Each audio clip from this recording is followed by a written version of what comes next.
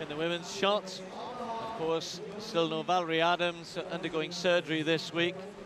And it has left the way clear, of course, for Christina Schwanitz to dominate both in Beijing and in the Diamond League race.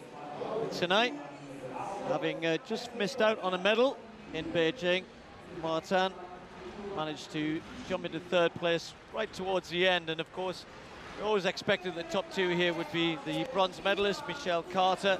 She had a decent series tonight. The best throw came in the fifth round, excuse me, with 19-12, putting her in second place. But it was all about Schwanitz, as I said, the German.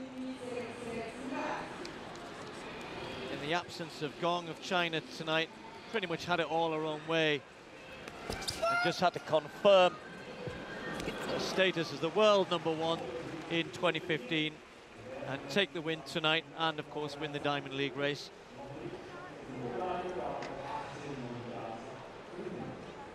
(1991) in the second round was as good as she needed in that competition a little bit earlier on in the evening.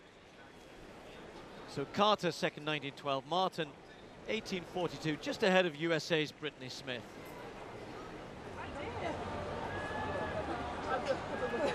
So a very, very happy Christina Schwanitz.